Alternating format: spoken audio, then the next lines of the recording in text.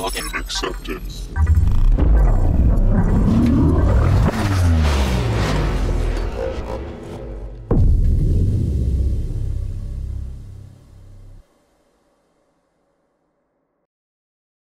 Hello.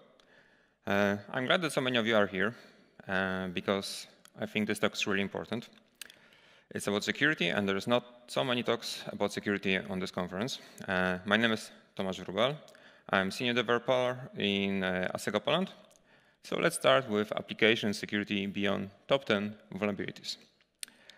Some of you may guess that the title of this presentation refers to OWASP Top 10 report. Yes, it does. Just a reminder, OWASP, non-profit organization focusing on improving security, mostly famous for OWASP Top 10 report, most critical web application security risk, which is published every 4 years. We are due a new report end of this year, but current report is still from 2017. And this is comparison between current report from 2017 and the previous report from 2013. In IT world, 4 years is a lot of time. Back in 2017, we were in Java 11. In 2013, Java 7. In front-end world, now we are Angular 12. Back in 2017, it was Angular 4 and 5. And back in 2013, Angular JS 1.2.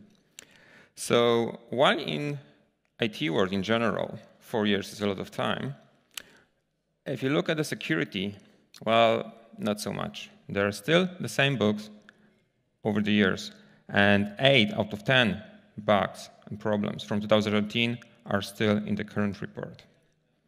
So why could be the case? In my opinion, this report could be more helpful to an attacker than developer creating secure software. So why OWASP Top 10 is not enough? So first of all, it just focuses on the negative things not to do.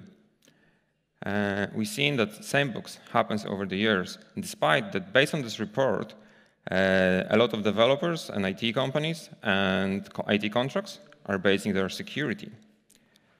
And another point is that, in my opinion, nowadays development is fast, maybe a bit too fast. If this is security, trying to to make sure that application is secure, development is running fast. And speaking of development, let's have a look at software lifecycle. So it doesn't matter if you use the old way, the waterfall, or agile. The security testing usually happens on the very end, on the nearly ready to go for the production application. But when the application is actually ready, what about the maintenance, new features? So our security is in trouble. Also, another point is that a problem that is the security problem, which is found here during the testing, but if the problem is related to something which happens on the early coding or even design, fixing this could be the cost of it could be very high. And speaking of testing, the typical black box approach is often not enough. So in a black box approach, the security tester has an input and see the output of the application, but what's happening inside within the application, he doesn't know. And if we think about security and development team, they wouldn't talk to each other. So development will do their own work, security will find something, they will come back to the development, and they will fix it. But what's the better way of coming to testing is a white box approach, when the security tester doesn't have only input and output, but can see what's going on inside. You can see the algorithms, the scenarios, and this way he can find all the scenarios for possible bugs. And this can lead to cooperation between the development team and the testing team, which is very helpful and could be very proactive for the application. So OWASP doesn't only publish top 10 report. There are other documents that are very helpful. So one of them is OWASP Proactive Controls.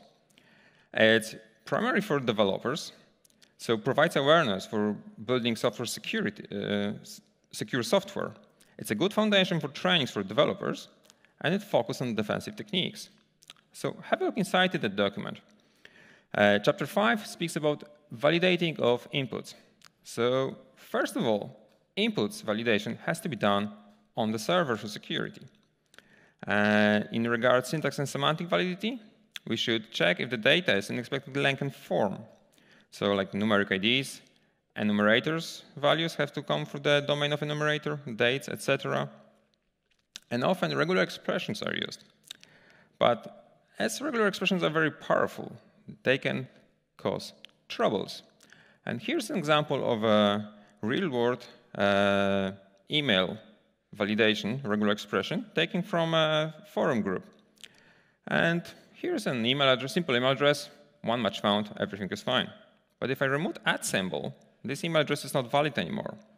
But you can see number of steps. To validate the simple string, it took nearly 50,000 steps. If I add more characters into it, the number increases. And with 19 characters, we are with nearly half a second to check that 19 characters possible email address, and it's taking nearly 1 million steps. With 20 characters, this application actually stops because there's over 1 million steps to check it.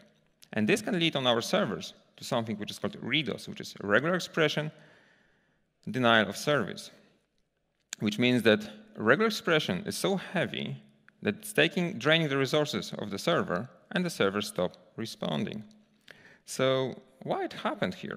Here we've got groups of groups, which means that when the regular expression cannot find a match, it tries all possible combinations. So with 20 characters in one group, 2 groups with 10 characters each, 4 groups with 5 characters each, etc., etc. So what we could do about it? First of all, avoid regular expression because they're heavy. But if you need to use regular expression, make sure that you understand what they are doing. And coming back to OWASP proactive controls, this chapter also says that about using sanitizers, so to sanitize the inputs. But don't use anything on your own. Use something which is provided by a library or a framework, like DOM Purify or Java HTML Sanitizer. And speaking of inputs from a user, it's also worth mentioning mass assignment or auto-binding. So attributes sent to the server by XML or JSON are often mapped to an object. So here we have an old GitHub registration form, which used to be available publicly. So you can imagine that these 3 fields could be mapped to such a JSON. But what if the attacker extend this JSON and add account ID, activate this user, and if that's not enough, he can be also an admin. And I shown GitHub here because they had this problem. So basically, with a public available form, you can add a new user and assign it to an existing ID and have an access as an admin, even including private repos. So what to do about it? So as a developers, we need to whitelist the input and to allow only fields in such a request, like a registration form, that should be only passed into and not additional parameters. There are other interesting documents from OWASP. Another one is Cheat Sheet Series. It's a mature OWASP project.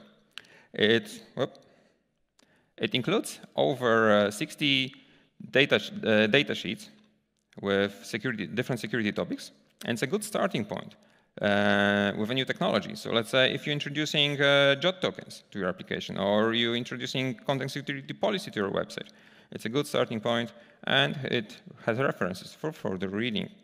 So the serialization cheat sheet, what it's actually give us? It gives us a guide to how to safely deserialize objects.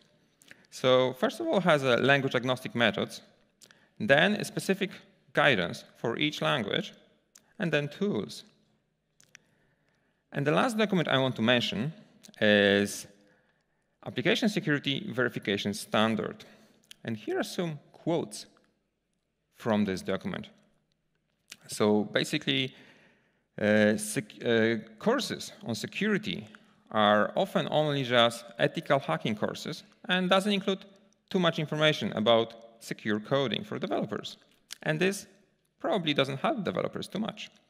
And instead, this document is focused on the proactive controls rather than negative things not to do. This document is also a great blueprint if you want to build your own security checklist. So have a look inside in chapter 5.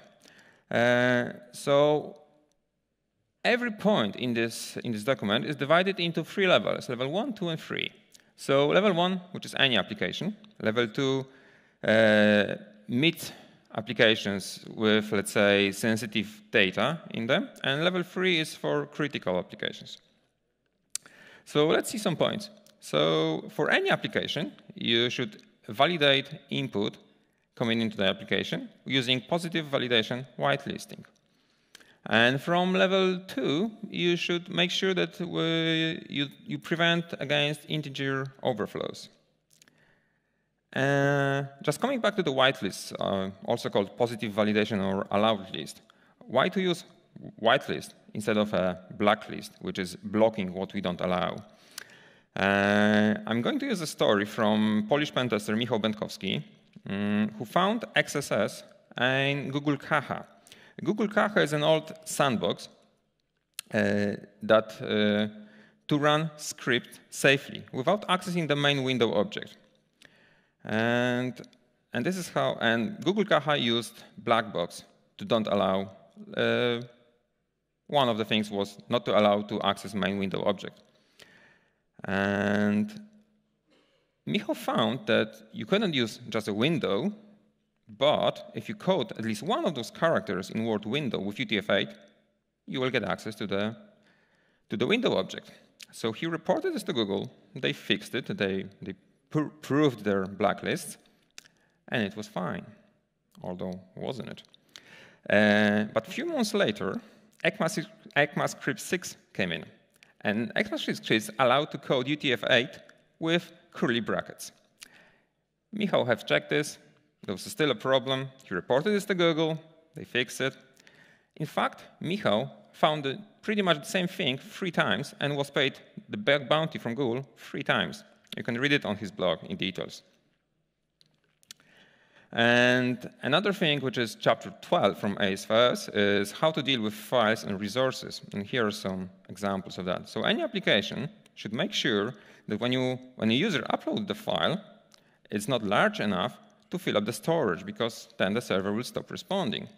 And from level 2, you should make sure that if you decompress archives on the server, you are protected against zip bombs.